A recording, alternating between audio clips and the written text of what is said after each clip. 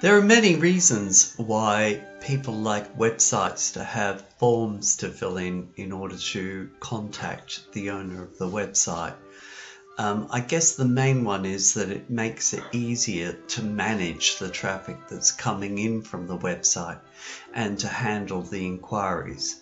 So at the moment I've got a contact page which is just a holding page, and I think the first thing to do here is to actually download a specialist plugin to help us to manage the contact forms.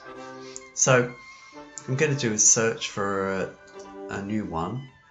There's a particularly tried and trusted one called Contact 7, which I've been using for many years and is by far the most popular. You can see there's over 5 million active installations.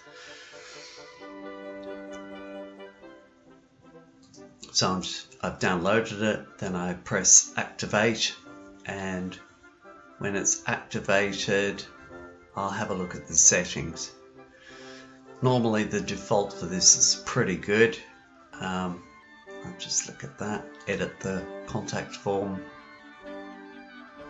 and we can see that it's asking for your name with the text box underneath. It's going to ask for your email address, and then the send instructions are in that button there.